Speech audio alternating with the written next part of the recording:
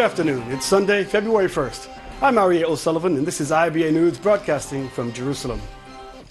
In Jordan, worried relatives of captured fighter pilot Lieutenant Mahath al-Kasasbe are pleading with the government to be more open about negotiations for his release. The pilot's family held a silent candlelight vigil in his hometown as a reminder of his plight.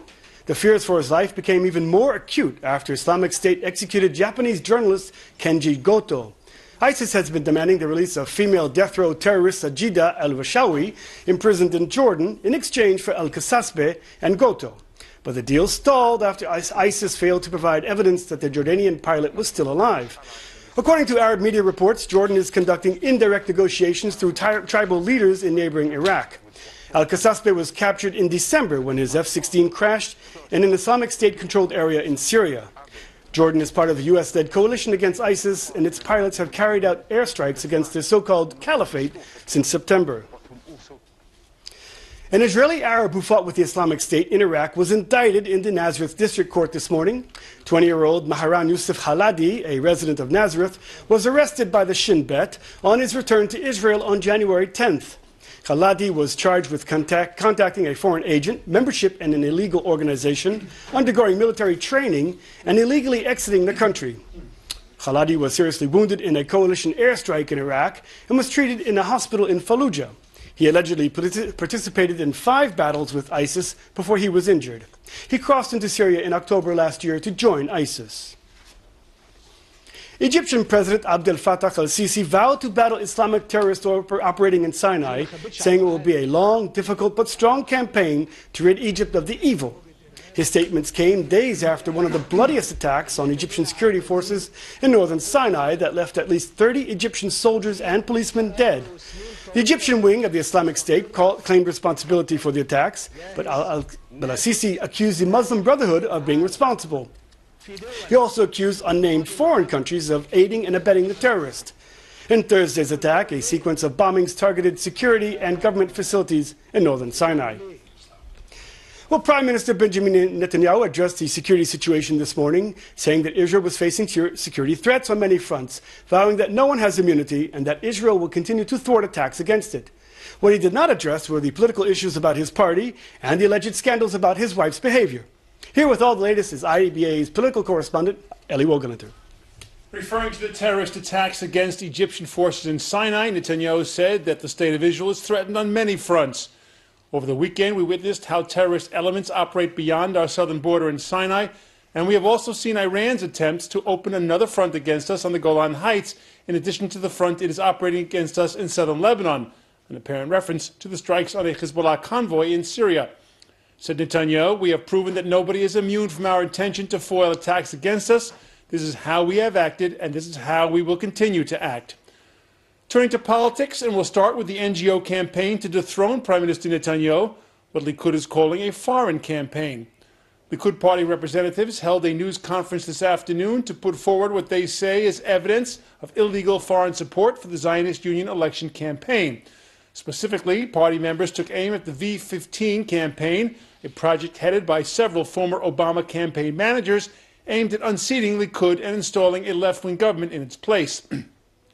It is sad that a party is trying to buy the government with money via the One Voice movement, which is carrying out the V-15 campaign, said M.K. Miri Regev, referring to the left-wing NGO, which is the campaign's primary driver. Noting a failed bill she put forward that would have forced NGOs to reveal their list of foreign donors, Regev said the one who shut down that bill was none other than Tzipi Livni. It would be interesting to know why. On Friday, the Likud party filed a court motion against the V-15 campaign, claiming it was acting as a vehicle for foreign political actors to directly influence the outcome of the March elections, in contravention of Israeli law. This is what Netanyahu's attorney, David Shimron, had to say. Is foreign funding of campaigns, which is illegal in Israel, and money is coming from various bodies that, again, are not voters, but either NGOs or incorporated bodies that are not allowed to fund Israeli campaigns. So you have very, I would say, very clear breach of law, and it's a criminal offense in this country. Turning now to what is being called Bottlegate, the alleged misappropriation of state funds by the Netanyahu family. State Controller Yosef Shapira said today that he would publish a report on his investigation of the case and denied he had agreed to a delay asked for by Netanyahu's attorney Shimron. No date was given for publication. The allegations suggest Netanyahu's wife Sarah pocketed thousands of shekels in returns on bottles recycled by the Prime Minister's residence. Since drinks consumed in the Prime Minister's residence are purchased by the state, any funds accruing from them belong by law to the state treasury. The Controller's report will also reportedly examine overall spending on luxuries in the Premier's residence on items such as alcohol, flower arrangements, scented candles, and catering. The Netanyahu said the funds were collected by them inadvertently and noted that some 4,000 shekels were returned to the state coffers in 2013 by Sarah Netanyahu under the supervision of the Prime Minister's office financial regulator. Tzipi Livni, co-leader of the Zionist Union Knesset Slate, said that the Prime Minister's office under Netanyahu consumed a minimum wage's worth of alcohol, some 4,300 shekels each month. The Prime Minister's office retorted today that an inquiry showed the Prime Minister's residence purchased on average a single bottle of wine per day during 2013 and 2014. Aryeh? A single bottle a day. Thanks, Eli, for that report.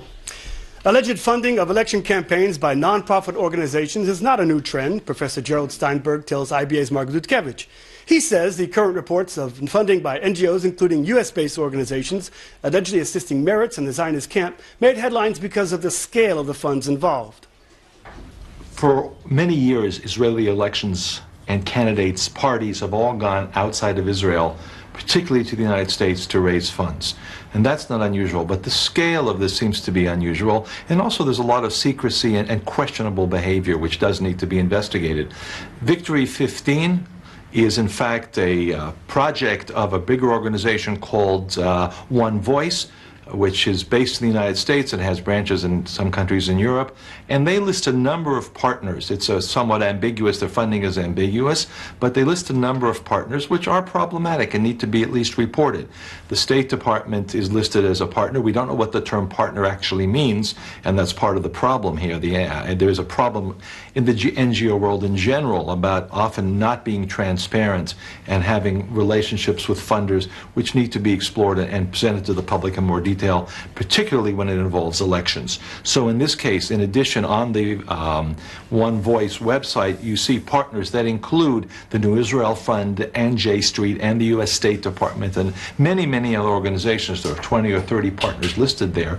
And if they are, in fact, in some way funding this Victory 15 framework, which is clearly a framework to defeat Prime Minister Netanyahu, then according to Israeli election laws and according to democratic common sense and general rules of behavior, they need to put that information on the table so the public knows who's behind this. There are reports, as you said, that the US State Department is funding NGOs to remove Prime Minister Netanyahu from power. But you're also saying that this is not a new trend.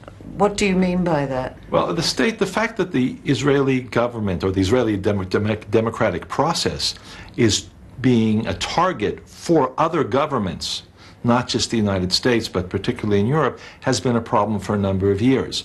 Now, in this particular case, the State Department issued a statement saying they have not funded One Voice since November 2014. They are not funding Victory 15. However, if they funded that framework in some way through November 2014, that's still a form of interfering with Israeli public policy, Israeli democracy, just as the case in Europe, when B'Tselem or all these other groups produce reports which are designed in part to implicate Israel in the allegations of war crimes, and also will have an impact on the Israeli electoral process.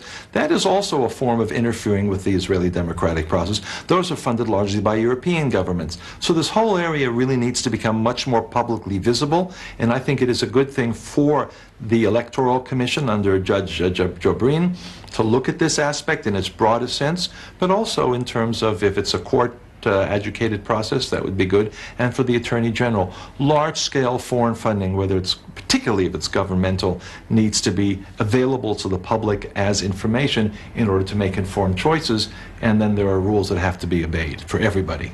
According to Israeli law, is it legal for American citizens to be giving tax-deductible donations to organizations who seek to influence the Israeli elections? The main aspect of Israeli law for nonprofits, including electoral campaigns, is transparency, especially if you're getting it from foreign governments. It has to be made public because there is a contradiction. You cannot be loyal to a part of a sovereign country and then also be involved in another country. That's a non-governmental organization is supposed to be non-governmental. And so those things are problematic. And in fact, there is, first of all, transparency. In the Israeli Electoral Commission website, you can download, any citizen can go and anybody can go and download. The problem is, last time I checked, it had not been updated for 2013 or 14 or the current electoral process. Mob violence has once again reared its ugly head after a 20-year-old man was killed last night in a bomb blast in Rehovot. 3 people were wounded in the explosion, 2 seriously. The dead man was identified as Yisrael Mahara. 2 men who were seriously wounded were in the car when the bomb detonated. The other casualty was a passerby. The explosion took place at about 9:30 p.m., and the victims were in the car and were all known to police. An investigation is underway, and it remains unclear whether the blast was the result of a malfunction or if the victims were the target of the blast. The matter is being investigated by the elite police Lahav 433 Crime Investigation Unit. Well, archaeologists have discovered a 55,000-year-old prehistoric skull in a cave in northern Israel. The find strengthens the theory that Homo sapiens originated in Africa and the Levant was a stopping point on their way to Europe. In 2008, during sewage construction work in Moshav Manot in the western Galilee, J&F workers accidentally opened up a pier to an enormous cave. The first to go into the cave found beautiful stalactites, but also animal bones, hunting tools, and what is being described today as one of the rarest and remarkable discoveries in the research of the evolution of humankind. Basically what we found here at Manot Cave is a skull, part of a skull, not a complete skull, part of a skull that was dated to 55,000 years.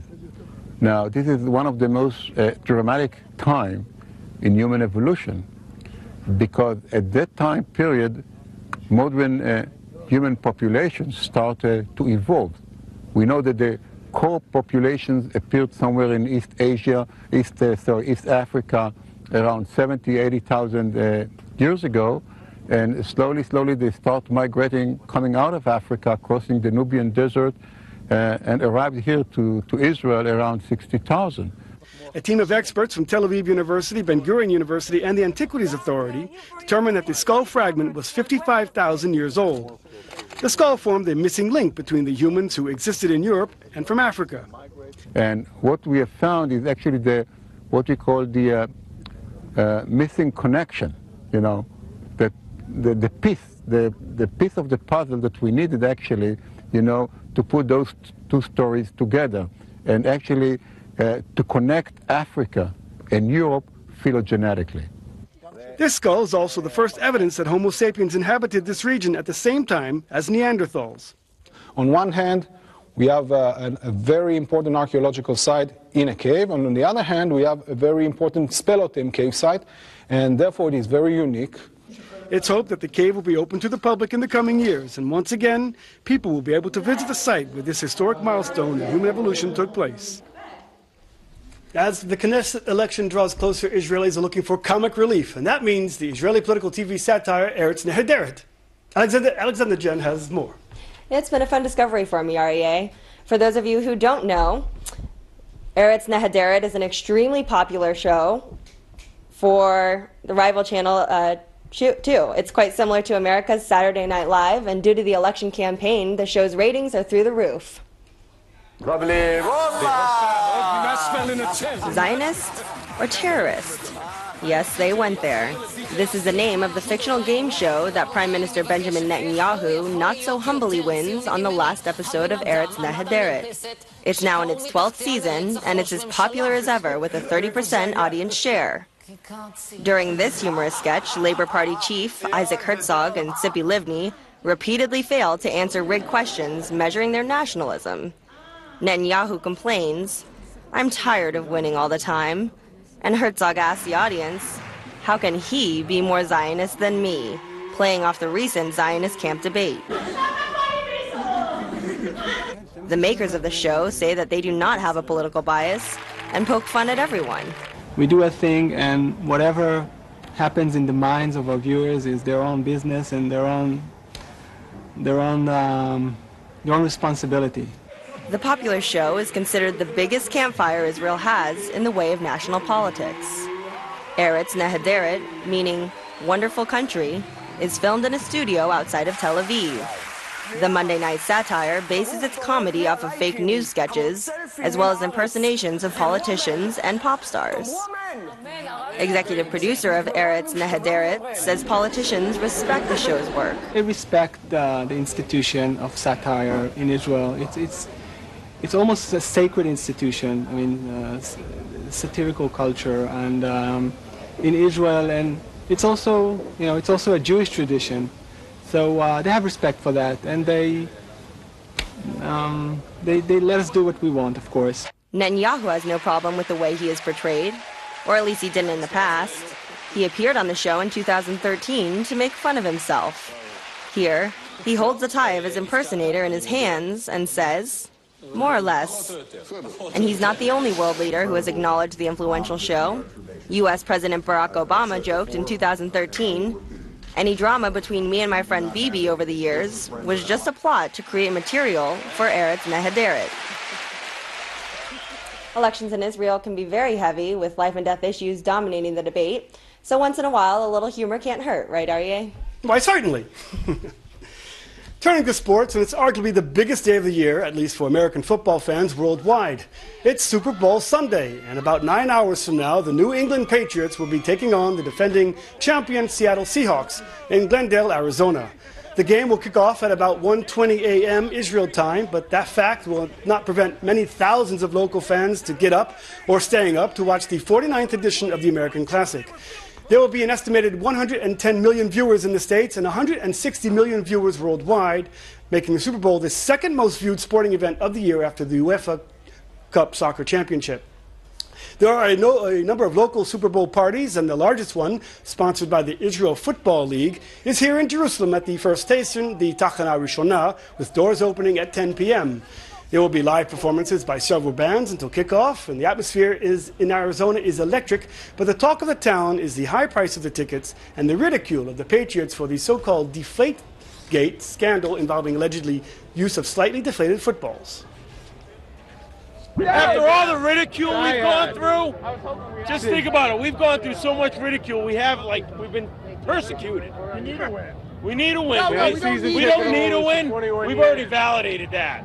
We want to win for revenge. Yeah. And we want an apology, too. The prices are absolutely... We've been to every Super Bowl, and this is the worst ever. The prices are just crazy. I mean, $4,500 is like a going rate. I mean, people were proud last night in the bars to come up and say, I got two. I said, really, how much you pay? $4,200. An advertising spot during the Super Bowl cost a record $4 million for the 30 seconds for the second year in a row. And an Israeli firm is running an ad.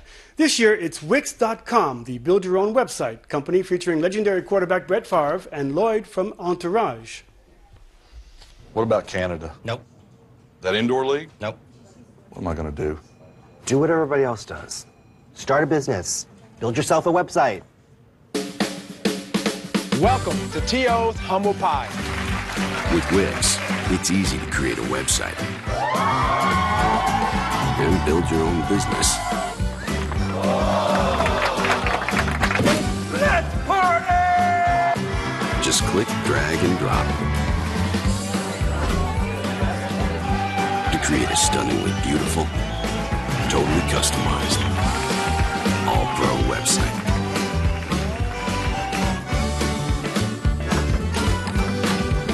All by yourself.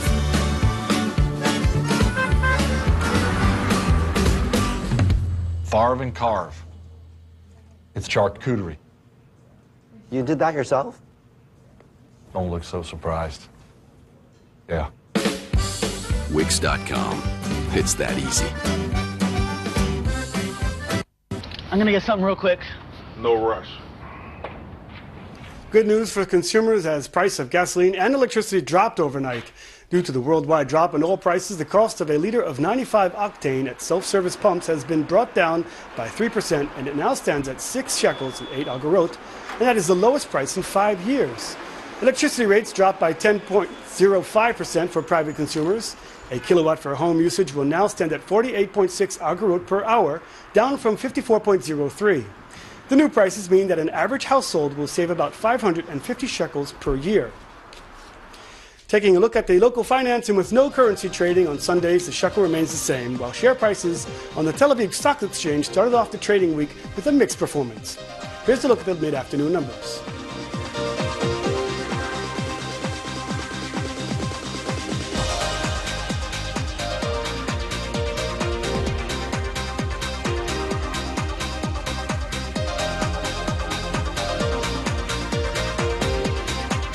Well, if you like today's weather, the IBA weather team says tomorrow will be more of the same, only with partly cloudy skies and temperatures above average for this time of the year. Here's a look at the forecasted highs and lows at home and abroad for the next 24 hours.